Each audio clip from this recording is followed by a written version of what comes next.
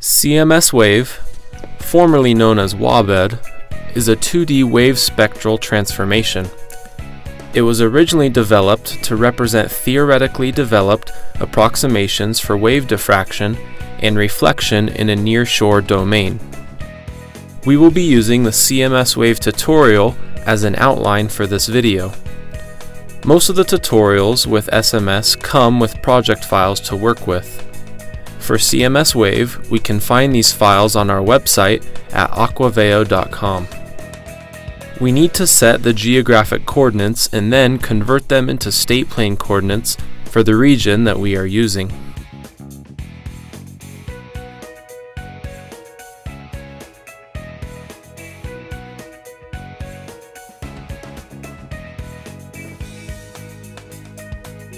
Next, we will create a Cartesian grid so that we can run CMS-Wave. We do this in the Map module. We right-click on the coverage in the Project Explorer and change the type to CMS-Wave. Then, we select the 2D Grid Frame tool. We zoom out a little and click 3 points to create the grid. We select the grid using the appropriate tool.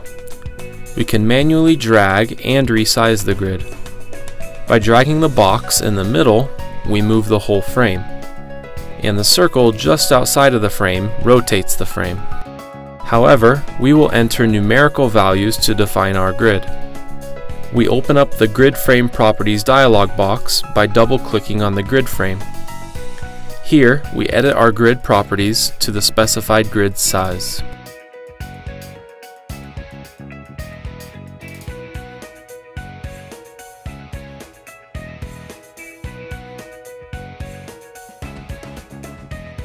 We choose Scatter Set for our depth options, and click Select to enter the interpolation dialog box. Linear is already selected, and we choose Elevation for the scatter set to interpolate from. In this case, we will use a single value to extrapolate from. Now we will select the vector options.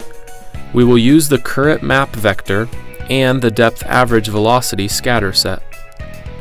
Also, we will use a single time step at the 220 mark, and we exit out of the dialog boxes. To view just the grid, we will turn off the scatter set. Adjust the display options so that we only see the contours of the grid.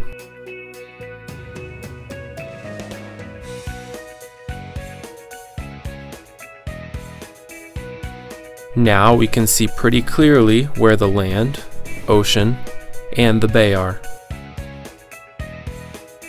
We will now generate the spectral energy distribution. We create a new grid and modify the number data. Then we generate spectra and modify the variables in the spreadsheet. When we click Generate, we see the new spectrum 1 in the Spectral Manager. When we select 1, we will be able to see the energy distribution in the spectral viewer.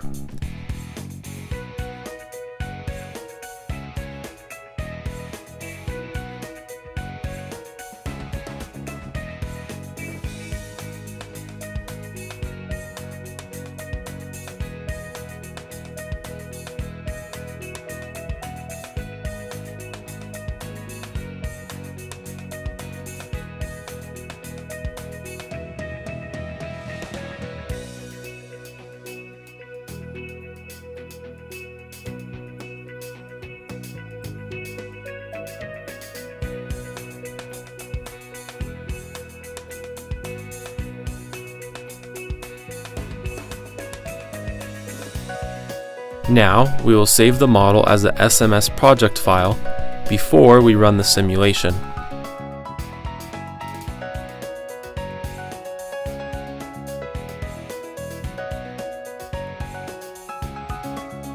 We change the display option for the model so that we can visualize the solution.